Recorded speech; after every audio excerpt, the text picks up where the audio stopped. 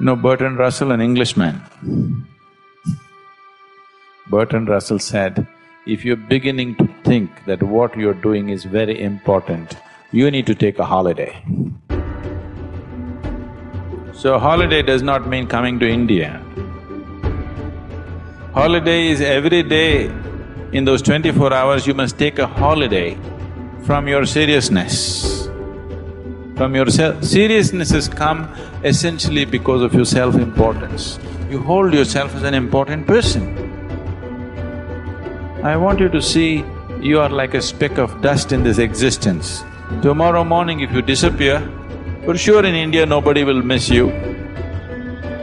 Even down under, they won't bother much, A handful of people, they will also forget soon enough.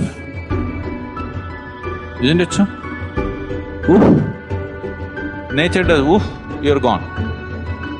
And nothing will happen in this world. Everything will happen wonderfully well even if you're not there. Every human being should be aware of this every moment of his life. It does not matter what the whole world says about you. It does not matter how significant a work you're doing. You must understand that tomorrow morning the world will go on fine without you. Just loosen up your life a little bit, laugh a little more, involve yourself with people around you. Do things that you think is not so important. Don't do things which are very important. Do simple things. Very important you will do simple things.